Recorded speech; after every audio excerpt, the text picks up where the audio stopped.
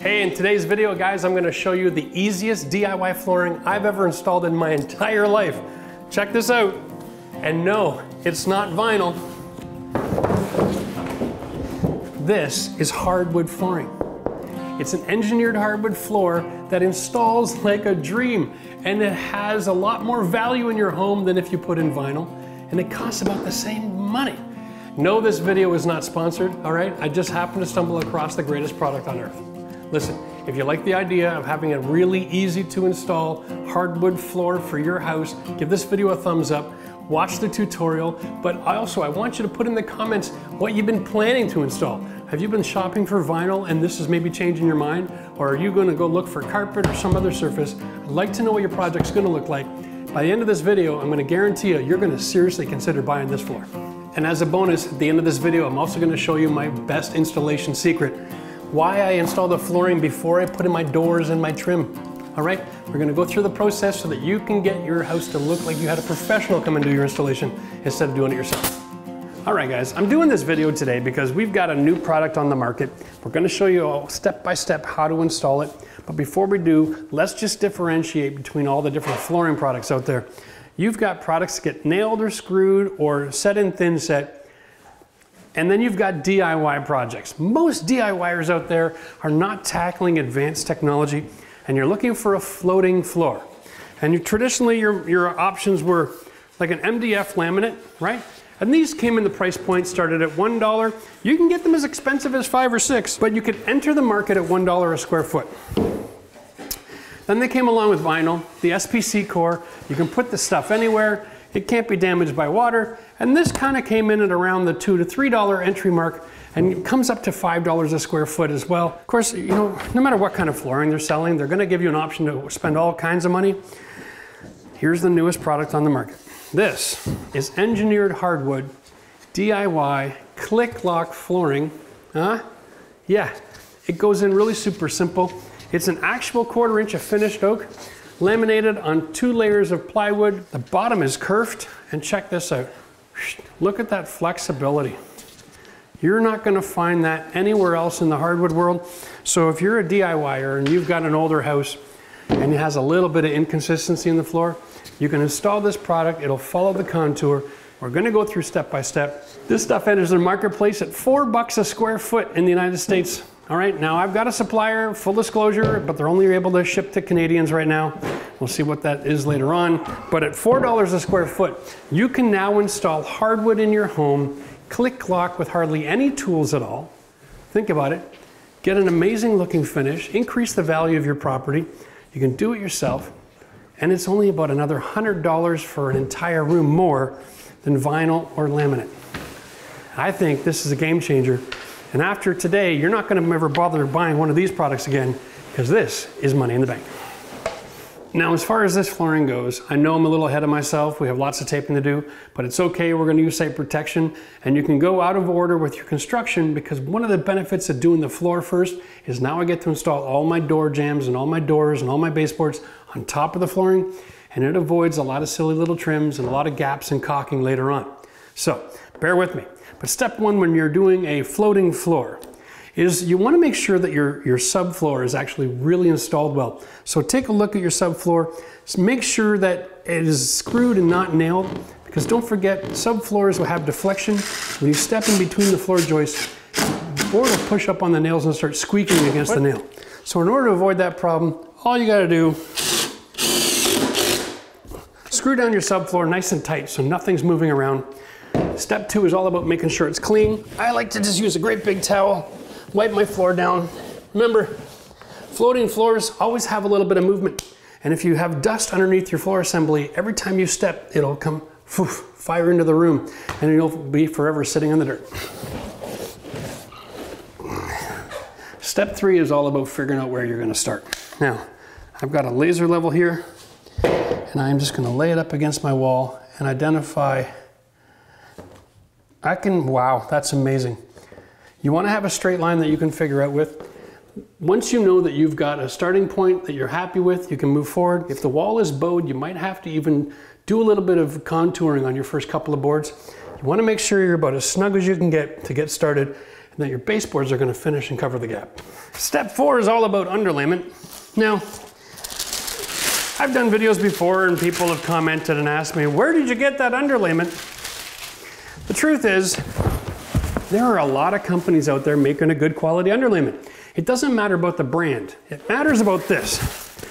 Most of the time it has a vapor barrier. Sometimes it's this tin foil. Sometimes it's plastic. What they all have in common is they are about a 3 millimeter EVA foam, very, very dense. This stuff is amazing ability to handle impact noise and reduce sound transmission from conversation from one room to the next. And that's what you're looking for when you're buying underpad. It's not about the brand, it's about the product. This stuff comes about 50 bucks for 200 square feet. Now listen, you're not gonna find this kind of product at Home Depot. They sell their own underpad and they're making an absolute fortune off of it, and it doesn't work anywhere near as well. So make sure you Google for a flooring supply store wholesaler near you, and you can find out where to pick something like this up for yourself. Or you can always use the Corner website, and that link is in the video description. If you're in Canada, they have a really good EVA underpad on that website as well. So like with other hardwood products, this is all milled specifically. When they see an imperfection in the wood, they just cut it and mill it. So it comes various sizes. So the better quality of the supplier, the longer the pieces are gonna get, okay? Like, that's one piece of flooring. I like to do the first row in the room with some of the longest pieces you can find to help keep it straight. So we're just gonna lay this over here.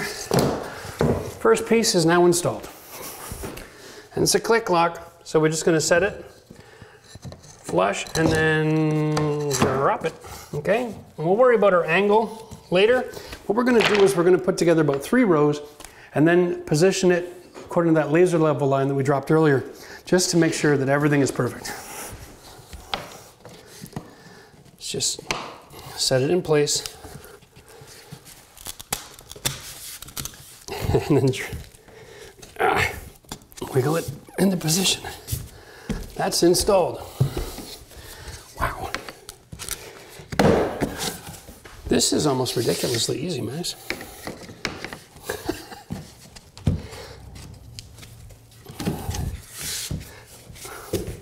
This is crazy. This is hardwood without tools.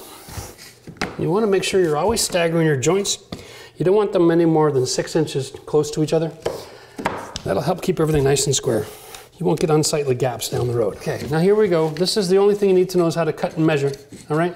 And you don't want to get tricky like this. The best system is you take the tongue, you turn it around. So now you're measuring by putting the finished board up against the wall and then measure back to where it meets.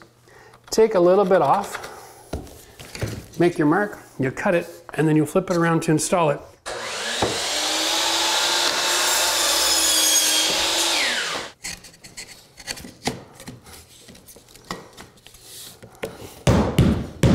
But just hammering both opposite sides down really locks that groove in incredibly well. We're gonna be installing a door jamb. And that's part of the beautiful thing about DIY flooring. If you put the flooring down before all your doors, everything looks great when you're done, right? Perfect every time. So as a DIYer, one of the secrets to success when you're doing your flooring is get the first 3 rows done. All that locking joint is gonna help really straighten out the flooring. And then take a piece of your baseboard that you're gonna be installing when you're done. I love this stuff because it's 3/4 wide and it gives you a really nice profile. You're going to want to slide it along your wall. And if there's a gap, just adjust your floor until every angle, everywhere, the flooring is covered with the baseboard. Okay? It's the entire secret right there. And as long as you do it in that order, flooring and then baseboards, you're going to be having a gorgeous look. Now before you install your baseboards, make sure you paint them first. Because then when you go and install it, you can brad nail way up here, okay? And then just do your touch-ups and a little touch-up paint. You never have to use a brush down by the flooring. That'll make sure your flooring looks absolutely perfect and you're never gonna get those touch-ups. Pain in the butt. Once it's in place, you just take a drill and you can throw in a couple of screws where you know you're nice and tight to the wall. Okay? And that'll help keep everything nice and square. So the rest of the day you're building the rest of the floor, it's not moving around on you. Now when you're all done, come back and remove the screws because they're going to be sitting a little proud of the surface. before you put your baseboards on. And the reason I do this is because if you're working along and you come to a place and you're working around a door frame or a closet and your floor is shifted a little bit or pushed too far or twisted, you're gonna get to the other end of the room, just go to put your baseboards on and go, oh, you're gonna have a gap somewhere because things are out of alignment, and it's too late then to move 300 or 400 pounds of flooring that's been cut around other obstacles. So get a couple screws in so you're holding it tight, and then you're good to go until the very end of the project. At that point, you can pull the screws out and add your baseboard. One of the best techniques for doing your floor is to get all of the major square footage done and then come back and work on all your details. So for transitions at doors and stuff like that, it's not necessary to work on this right away. Let's get the most of the project finished, and then we'll get to all the details at the end of the video, and I'll show you all my secrets for finishing off. Now we're gonna start rolling out more underpad, laying more flooring down. It's cut and measure, it's pretty much basic and simple. Always making sure to constantly be cleaning, constantly be vacuuming, wiping the floor, inspecting, screwing down problem areas. It's all about the preparation. So once you get yourself repositioned, that you can maintain a clean space, you can get about 75% of the way. Clean all that and vacuum again and get all prepped up again. So it's a little redundant and boring, but trust me, if you take time with your preparation, it'll make all the difference in the world as well. This type of hardwood doesn't have an expansion and contraction rate like typical hardwood. So it doesn't need to be half an inch away from the floor with huge gaps. A little bit of gap is great. This has really advanced technology, so it doesn't expand and contract like traditional hardwood.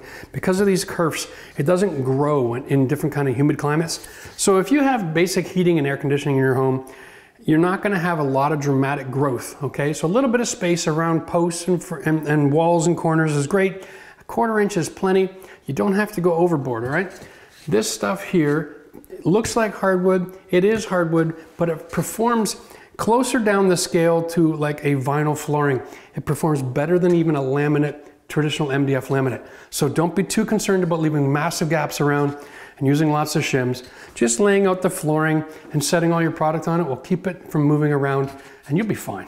So in some situations in your house, you're gonna wanna have the vapor barrier and you're gonna wanna have it sealed. Now most of these underlayments come with a little two-sided tape action, all right? So you can actually peel the tape back, lay it down on the existing, okay? And then you can just pull it and peel and stick, and that's lovely. You can make a nice little vapor barrier there. And this is a great technique. You can actually install this on your concrete floor in your basement and put hardwood right on top. It's not recommended unless you have a newer house, but if you have an older house, you can put in a subfloor system, put in the underpad, and then you can have hardwood in the basement as well. I know it's crazy, but because it's a lay down floating floor, and there's no fasteners, you don't have to worry about affecting your subfloor system and your vapor barrier in your basement. So now you can have hardwood in the basement. Now, when we're getting into situations like this, if you want to just get the volume done first, you can always start off your structure that's causing you an issue.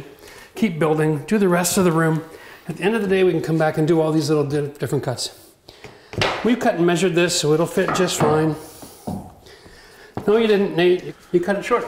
I'm thinking baseboards, no? Yeah, you're thinking 3-inch baseboard, man. That's a hell of a baseboard. Like right now, I'm fine, but I got another 1/2 inch to go underneath. When you make a mistake, and you will, don't panic, just set it aside. You're gonna cut one side wrong, you can just make it a starter strip. Just cut the other side, set it at the other end, and keep it around so when you get to an opportunity to use it, you can cut it in. That way you might cut off a little bit more, but you don't have too much waste. Another secret to avoid waste, when you get to the other end of the row, and let's say you need a 6-inch board, go grab something that's 3 or 4 feet. Cut the end for that one, and then you have a nice big board to start the next row with. Don't be afraid to cut the big ones because they can make it a lot easier to finish and start without having a bunch of little pieces at each end. Well, if you cut it long on purpose, you can always cut it again. Yes, sir. Nothing wrong with cutting it twice. Did it right that time. We also need to cut off the tongue.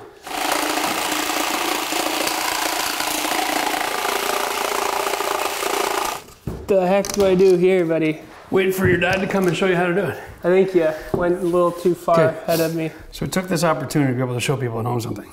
Because it's a drop lock, the ends drop lock as well.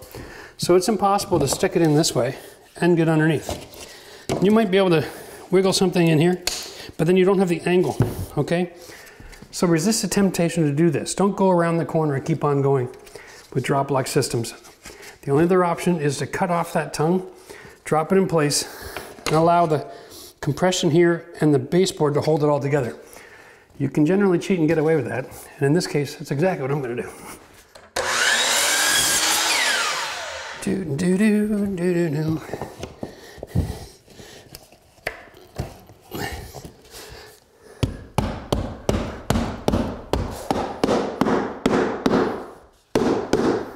Almost perfect every time.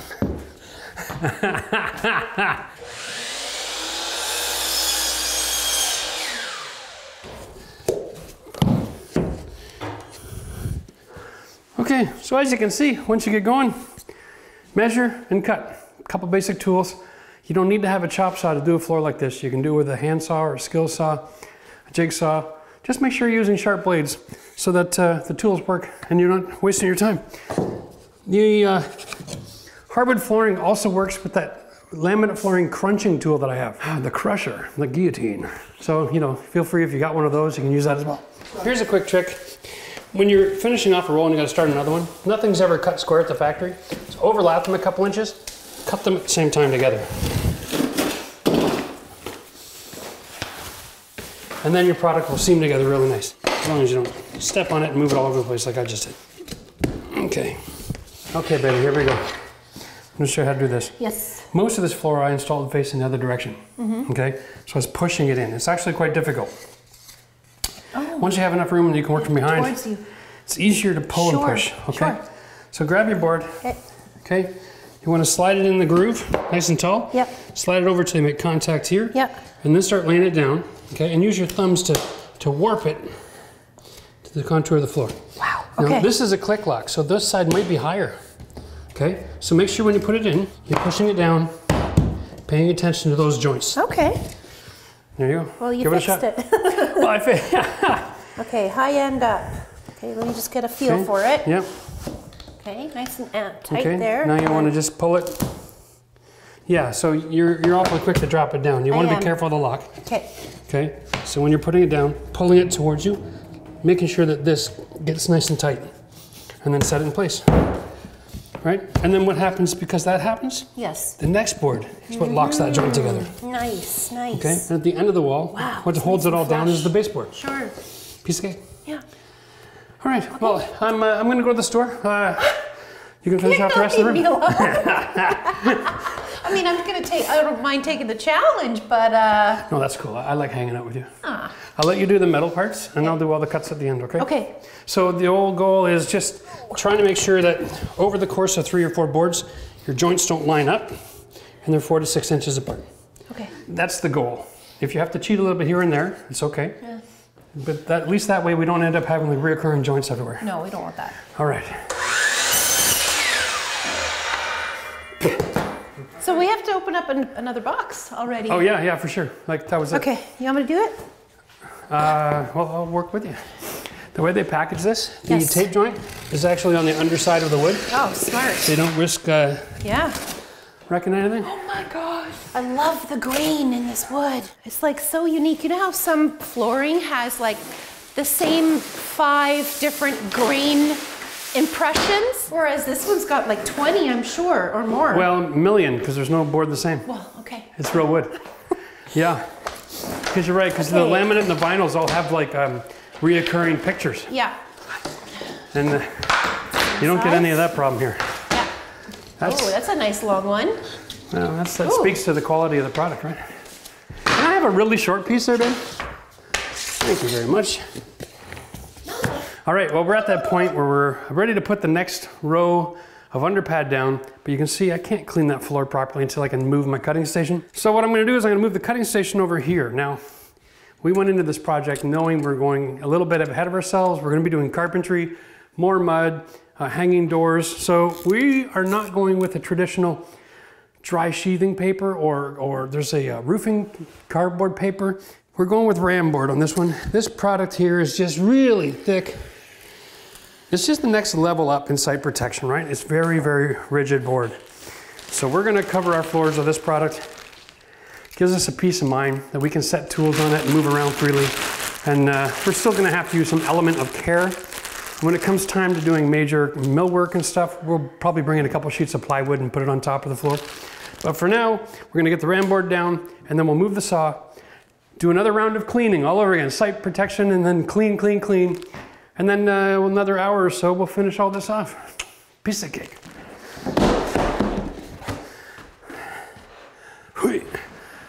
Site protection. Huh? Is it really dense cardboard? Yeah.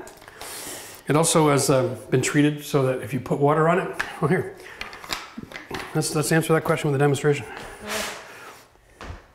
So ram board is really thick. It's also got a spill guard. It's been treated so water beads up. Then it gives you lots of time to come by and clean that up. Or just wipe it in. It's not gonna be a big deal. When you put this down, you put layer against layer and you tape the joints. You got a really nice protection layer. Make sure when you install it, you cut it short of where your baseboards are gonna go, so you're not always fussing around after the fact. If we don't cover the last 2 inches around the edge, we can always take time with a rag and wipe off any mud or paint or whatever hits there later, but you don't want it in the way of your finished carpentry. So I'm gonna just take the time to finish off the rest of the room. Really? Well, Are you sure? Yeah, because you know you're cute and all, but tired. I move faster alone. Yeah. So thanks for coming. Tomorrow, I'm gonna let you put the cardboard down. You can use the blue tape to join the seams together. Sure. This is important. Don't use this on the floor. Well, I know, because it leaves behind the... Someone's been watching some videos. Lots of green tape though for getting all the ends. And then I got meetings in the morning, but then afterwards I'm gonna be up here doing my taping. And you got meetings now. I got meetings now. There's a lot going on. Yeah. High five. Members are gonna love us. Life must go on. When they figure it out. Okay. Okay. Kisses or am I too hot and sweaty? No, never. You. Yeah, I know. I get discussed with myself there. See you, baby. Bye. Okay. Okay. Here we go. Now we're all set up at the other end of the room. I have to clean and prep and start my process over again, but I only have 1/3 of it left. Now listen, this is all done in one day. It's only 1:30 in the afternoon, and we're taking the time to film and move everything back and forth. Trust me, this is the most convenient flooring you can ever install.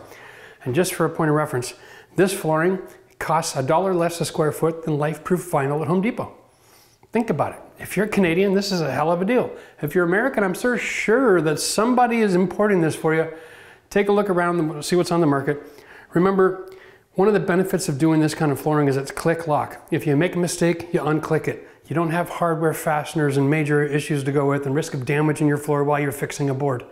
It's an awesome product. And when you go to sell your house, you can say, I have hardwood everywhere, because you do. You're not lying. It's an engineered hardwood floor, but it's just engineered to make it easy for DIY installation. Gotta love this. All right, one of the most popular questions I've been getting about flooring videos is how do you do the end row? What's the secret to getting that scribed and cut properly? We're gonna show you right now.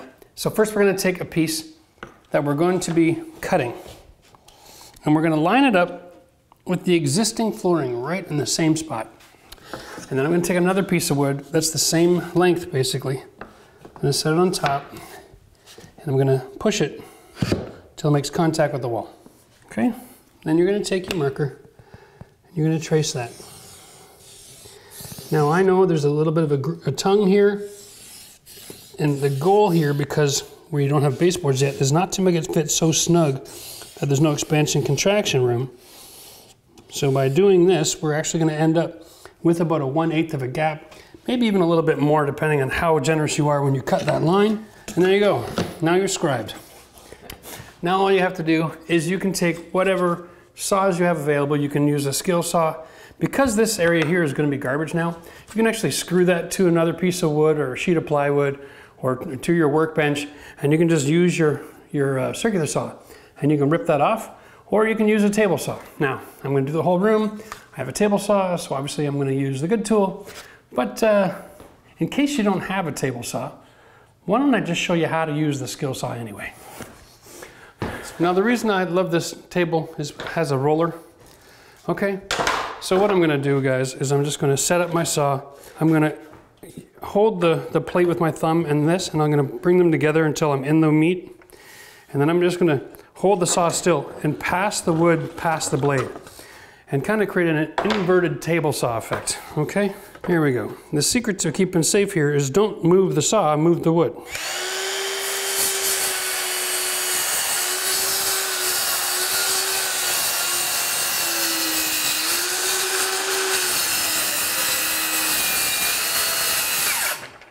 And that works really well. Or we can just use an actual table saw. So my saw line is actually, my wall's pretty straight, but my room is crooked, so it's pretty straightforward. So what I did is I just drew an extra line here, because your situation might be different. You might have a bow on your wall, or something else going on that's strange. So I'm gonna just show you a table saw technique for cutting around a bend. Of course, the blade is 10 inches wide.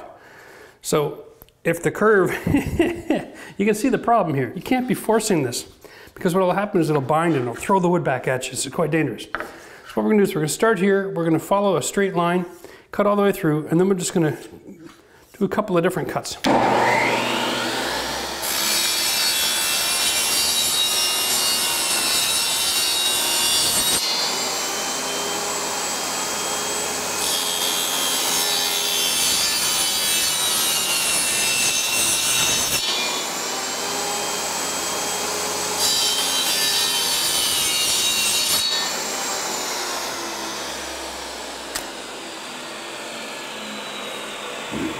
And you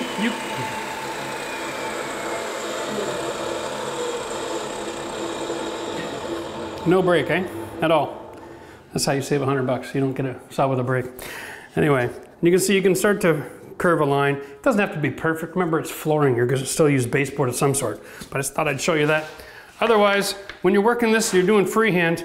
The idea is you set this up where the point is. You want to look down your line, and you want to draw that line right down the blade to see it go all the way through, okay?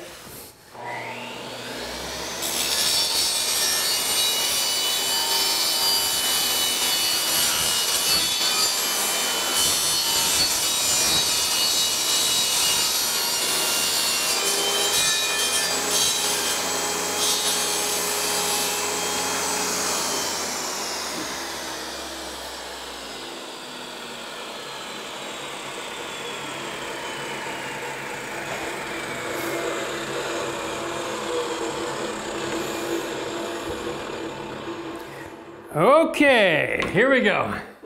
All right, now you'll notice when I was cutting, I was coming off my line a little bit. Instead of twisting or turning, I just backed it up and gave myself a little bit extra space and then readjusted my approach, okay? That's a safer way to use the saw than just trying to twist it around. The blade is too wide to treat it like a jigsaw. All right, let's go see how this works. I love these moments, Max. It's my opportunity. People can actually find out if I know what the hell I'm doing or not.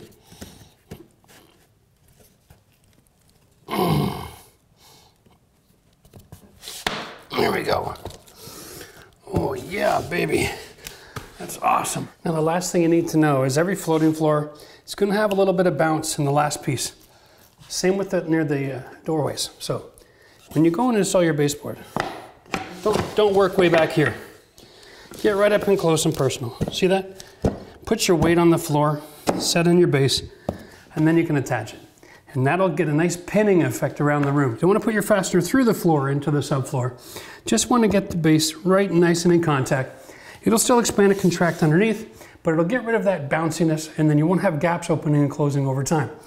It'll also make sure that if there is any dust trapped under the floor, it doesn't have an easy access back into the room. Because if I install like this, and then I step on it, now there's a huge gap, and dirt can get sucked into the room. So always put the weight on it when you're nailing. And we're good to go.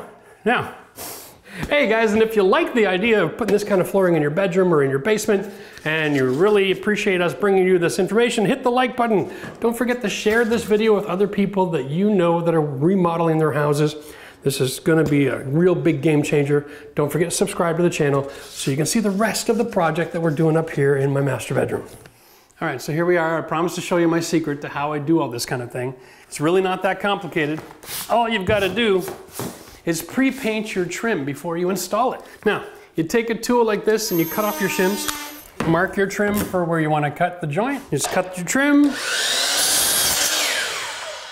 and then you install it. Perfect every time. The reason this works so good is you never have to worry about installing your floor and undercutting all your jambs and trim and making a mess of things. So you get clean cuts that are pre-painted. You never have to bring your brush near the floor to paint your trim when you're done. That is the secret, and it's money in the bank. And if you like learning great secrets about DIY renovations, the click the link up here. We've got another video to show you because you might not want to go with the hardwood. Maybe you want to go with the vinyl. We got a great video showing you all the tips and tricks for that too. Cheers.